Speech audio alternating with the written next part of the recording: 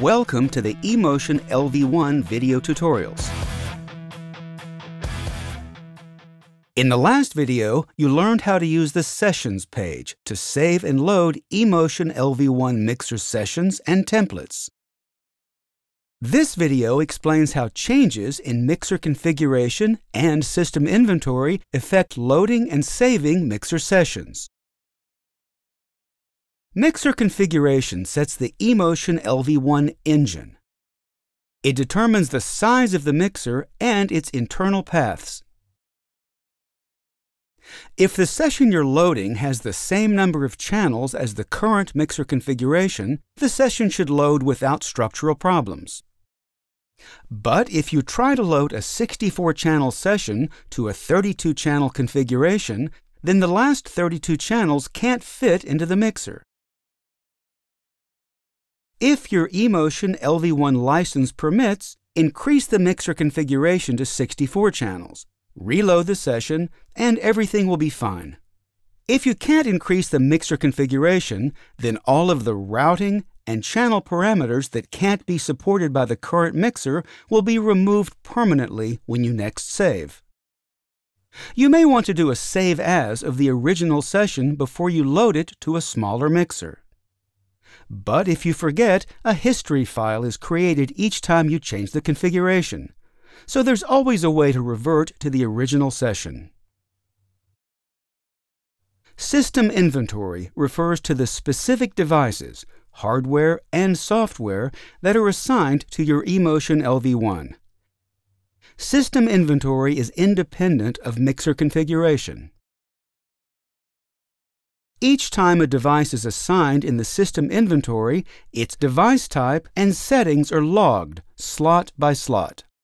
This inventory is stored with the mixer system. When a session loads, it looks for precisely the same devices that were used to build it. If that's what it finds, it loads invisibly. Patching and device settings are set. But if the inventory in the device racks does not match what the session is expecting, you'll be prompted to decide how to match the I/O needs of the session with the available devices. There are two options: current and session.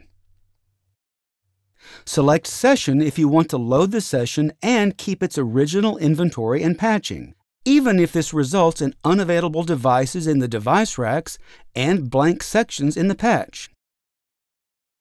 Since the patch is a reflection of the I/O inventory, the I/O channels of unavailable devices are not accessible. The structure of the patching is intact, but patches made from unavailable devices are read. If you can find and allocate the missing I/O devices, you can recreate the original session and maintain its patching.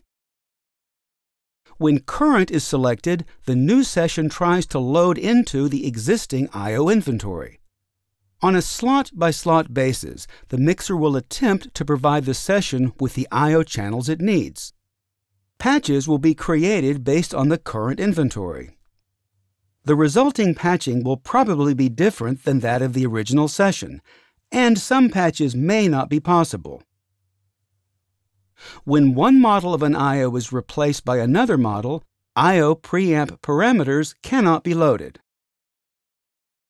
Even if the inventory that's needed by the session uses the same models of I/O devices as does the current inventory, you may be prompted that there's a mismatch. Let's say you create a session with 4 I/O devices, and then go to a venue that has the same 4 models of devices, but not the same units. When the session loads, it's looking for precisely the same devices. Since the actual units are not the same on the two systems, you'll be prompted to choose between session or current. Choose current and the session will load completely. When a session loads, it requests the Clockmaster I/O device to supply a certain sample rate. Once that is done, the slave devices will lock to the master and the session will get the sample rate it wants. But if the network Clockmaster is itself locked to an external clock source, then you'll probably need to change the sample rate of that device. Or you may have to run the session at a different sample rate. This will probably be fine, but if your original session is filled with DSP-heavy plugins and you move to a much higher sample rate, you may need to remove some plugins or move to the DSP optimized mode. Watch Lesson 1.4 to learn more about how eMotion LV1 handles sample rate. In this tutorial, you've learned what happens when you load a session into a mixer configuration that's smaller than what the session calls for.